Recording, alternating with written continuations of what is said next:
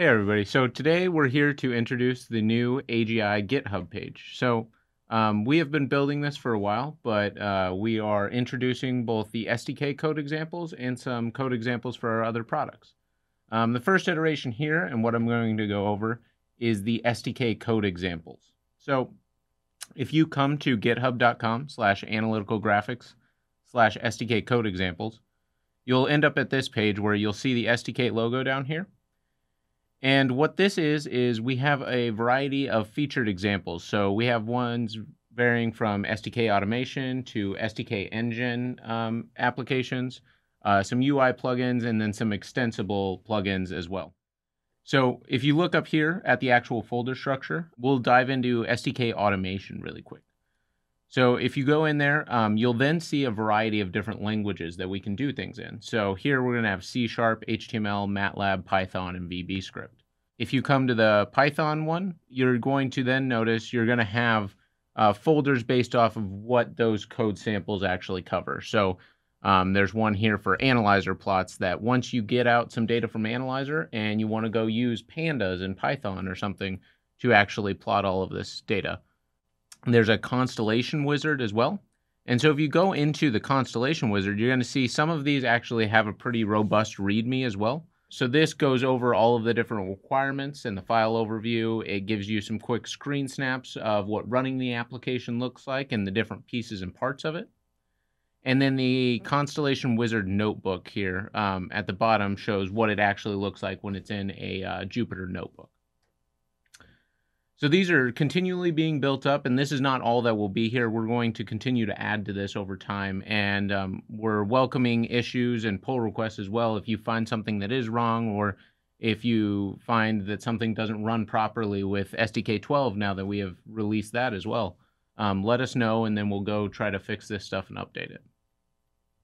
So going back a little bit again, we'll go look around some of the other folder structure here just to see what things look like. So we also have SDK Engine applications here that is currently empty, as you see, but we're going to start putting things in here and building on that. The extension plugins here, which you'll see a couple for access constraints. We only have C# ones in there right now, some post-processing scripts, and then some scalar plugins as well.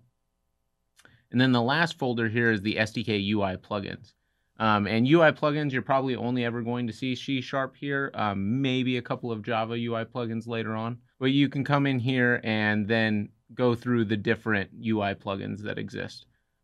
These should all typically also be named with the version that they were built for. So you'll find some in here for older versions like SDK 10 and 11. And then if we have multiple builds, we'll try to keep those in there as well. So now that we've seen this, for anybody who isn't familiar with GitHub, there's a couple of different ways to actually pull all of these down so that they can be utilized. So one, if you just want to pull down what's currently there, you're not worried about keeping it in sync or anything like that, you can click this down arrow here and just click download zip. So if you download the zip, it will zip all of this stuff together and then give it to you.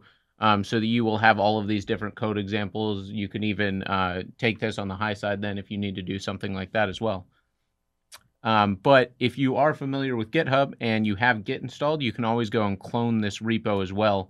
And then you'll be able to keep up to date with any new things that we add, any things that we fix, kind of anything along that. So let's quickly go over one of these examples. I'll just go pull one up that I have. So I've already cloned this repository to my personal file system. So if I come in here, you'll see that I have SDK Automation and then Python. So I'm going down that same folder structure. I'm going to go to the SDK Object Model folder here. And then I have this SDK Object Model Tutorial Complete. .ipymb is for the Jupyter notebook. So I'm going to come into that actual notebook here. And then you'll see there's code here that explains what's kind of happening. There's a bunch of comments through it.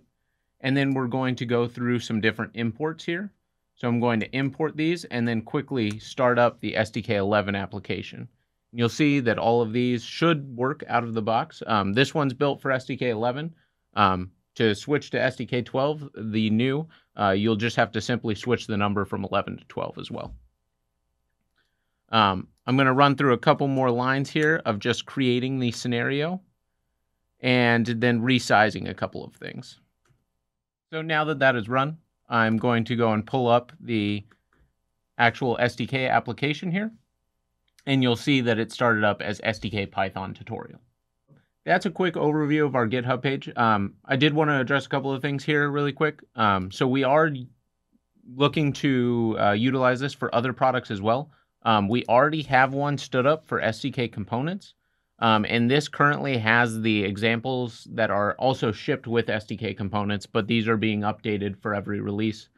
So you'll find both the .NET and Java examples here with pretty robust readmes and descriptions to actually show you how they run and what you need to do to get them to run.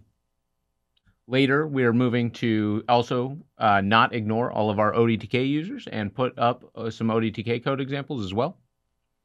And then finally, if you aren't familiar with GitHub, you want to become more familiar and you want to utilize this stuff, we put some links down in the description so that you can go and find some good resources to get started with this.